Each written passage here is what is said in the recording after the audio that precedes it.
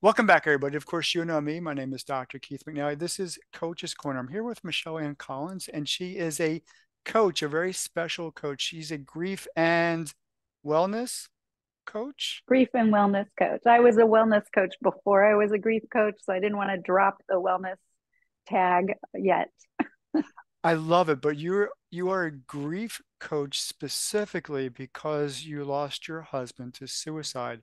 Now, I'm going to put the link to that conversation because you were in the Question Guy podcast and we had that conversation.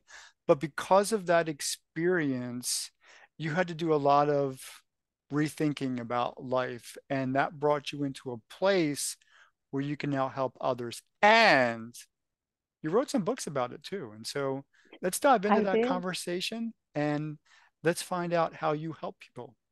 Let's get All started. right. Thanks so much. So I, as you said, lost my husband to suicide. That was 2016.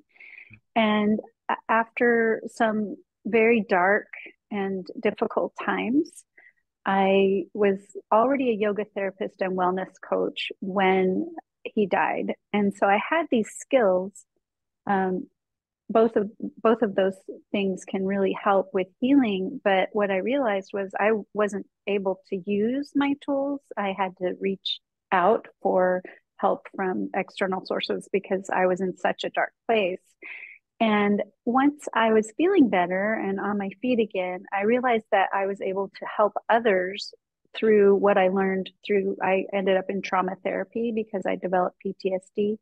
And I learned so much, and I was able to integrate that into my yoga therapy practice and my wellness coaching practice. And then I got a grief educator certification and grief yoga certification as well. And so I was able to start doing grief coaching. So it's a combination of all of these skills: yoga therapy, wellness coaching, positive psychology, somatic therapy. And I meet each client where they are. You know, they may have been had a loss 10 years ago, or they may have had a loss 10 days ago. And every client is different. So I'm very fortunate, very grateful that I have these skills to mesh together and really be able to provide a helping hand to people who are deep in grief. Well, let's talk about that. Let's get to some of the nuances.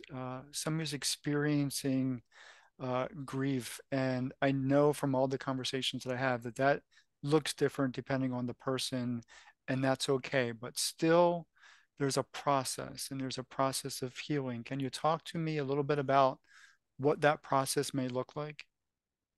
Sure. In my case, or my personal experience, and then my experience working with people in grief, one of the most difficult things is how hard they are on themselves, how hard we are on ourselves.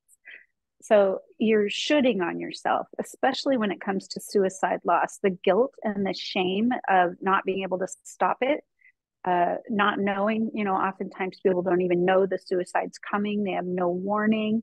And so, along with the missing of your loved one, you are beating yourself up Hmm. to because you didn't stop this thing from happening.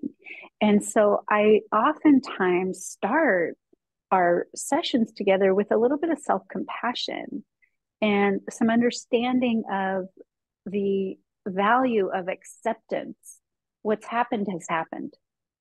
And the more, and maybe that can only happen for a second. You have a second of acceptance, and then the other 59 seconds in the minute are beating up on yourself and wishing you could change the past.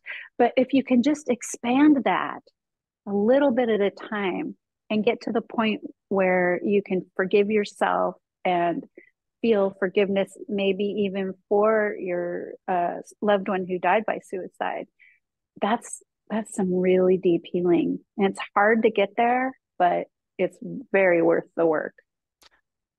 I know talking with other people who either coach or provide therapy in this realm, there's a lot of grief, regret, anger, frustration, all those mix of emotions. Um, how do you help people with the emotional impact of dealing with the experience? Well, again, it's so personal. It depends. So say a client is in their uh, just the depression, right? They can't get out of bed, they don't want to move, they can't do anything. Well, then there's some breathing techniques, some meditation techniques, and some incremental the coaching, finding their self-efficacy. What can you do? Maybe you're only laying in bed, but there's a lot of things you can do. You're breathing. I love to joke around about, well, when they say my life is over, I'm like, well, your toenails are still growing. There's still life. So bring the attention to the fact that the heart is beating, the lungs are breathing, the hair is growing, whatever it is, to try to get the person to understand that life is continuing to happen. And then there's the other side of the coin, which is if people are very anxious and can't sit still and have a very high functioning, or I shouldn't say functioning, Brene Brown calls it overdoing, after a loss. Some people bounce that way, and then they feel very out of control. And so to bring them back into their bodies with some somatic sensory uh, practices, again, meditation and mindfulness practices. And because I'm a holistic grief coach, I talk about sleep, I talk about diet, I talk about movement, all of the things that our body needs. Because if we can physically help ourselves to feel better, then that can help with all of the emotions. And the other thing I want to say in answer to your question about emotions that I have found very useful in my practice, the feedback I get is when people understand emotions are just a state, like a weather pattern. It's going to come and it's going to go. And there's no emotion that is permanent.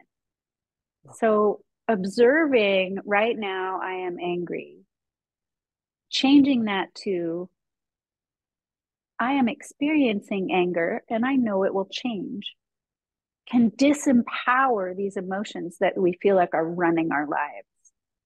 I like that insight. I wanted to talk to you also about having people to support you or cheering you on or helping you along the journey. But before I do that, I want to go back to something you said as part of the holistic nature of healing. And you talked about the physical body and the food that we eat and the other physical aspects. How important is it to maintain a diet or to eat or to regain control over your life in that way? I've never really thought about it from that perspective. Well, so another training we haven't talked about, I have a lot of trainings, is my training in Ayurveda. So I'm a certified Ayurvedic lifestyle coach as well, or Okay. lifestyle educator. And Ayurveda was the original medicine, way back, like when Chinese medicine was starting out, Ayurveda was already established. And it's the medical practice that goes with yoga. Very, very ancient, comes from southern India, and now it's worldwide. The thing about Ayurveda is there were no pills when medicine originated, right? There was no pharmacy. It was all food, herbs, and spices. Okay. So we really can change our health based on our intake. And Ayurveda's term is you are what you digest. So we work on supporting the digestive system and making sure, based on your particular body type, and that's I won't get into that because I could talk about that for hours. Based on your situation, what type of foods and activities can help balance? Because Ayurveda's theory, and I agree with this, is that when you are in balance, when the body's in balance, it can heal. And I think that the body and mind are not separate. So if you need to keep all of you healthy, and then you can heal from most things. I mean, of course, I'm not talking about extreme disease, uh, but if you can keep your body in balance, then you are able to support your healing. physical, mental, emotional healing. Well, I definitely like the approach of the holistic aspect of not leaving anything out because we are a mixture. We are a combination of all of that. So let's talk about the last thing, which I mentioned before, is our community. How important is Mhm. the right community to healing? It is so important, Keith, that I wrote an entire book just about that. I know you brought up my books earlier. So um, I wrote a book about surviving spouse or partner suicide loss, mindful book. And that I felt wasn't enough because so much of my experience and then also the people I work with in grief is made more difficult by the people you spend time with, the people I spent time with. And it's not because they're bad people, they don't love me or anything like that. It's because they don't know what to do. People, especially in our Western society, are not educated about grief. You know, you can lose your spouse, and if you work for some companies, they're expecting you to come back from bereavement leave that week or the next week. Mhm. This is very uneducated and just not conducive to healing. And so I wrote the second book is supporting a survivor of spouse or partner suicide loss because I believe it is so important for people to learn what to do because people don't know what to do. And so this book is a companion to the first book, allowing friends and family and community to know how to be supportive, what to say, what not to say, what to do, what not to do. So meanwhile, not everyone has my book and not everyone's had a spouse or partner suicide loss. The important thing for people who are suffering from grief and other types of loss is to find a community that's supportive. And especially if everyone that you're with is also suffering from that loss, you're not at your best when you've gone through a big loss. You're not able to support yourself or others. So my best advice is to get a neutral third party and a community. So neutral third party would be a counselor, a grief coach, a therapist, someone who works in grief and is educated about grief. And that's really something important. Not all therapists are educated in grief. Not all counselors are educated in grief. So you have to make sure, I know it's shocking, but you have to make sure that the person that you are working with knows about grief because otherwise it can make things harder, not easier. And then getting a support group is the other thing. So there's lots of online groups if you don't have something local. Some support groups could be just around your particular loss, depending on the size of city you're in, or you can find it online. And I think those two things, we rely on the people around us for our support on a general daily basis. Mhm. But when it comes to big loss, they may not be able to provide the support we need. So looking for professional support and peer group support, I think, is invaluable. Michelle, thank you for giving us an opportunity to understand how healing should take place and what needs to happen. And so, for those who are watching and listening, how can they, where are you on the web? Do you have a website? Where can we get your book? Yeah, I sure do. My website is inhabitjoy.com. And I'm on all the social media. You can find me. It's usually Michelle Ann Collins. But if you go to my website, you can find everything about me. I also have an Amazon author page.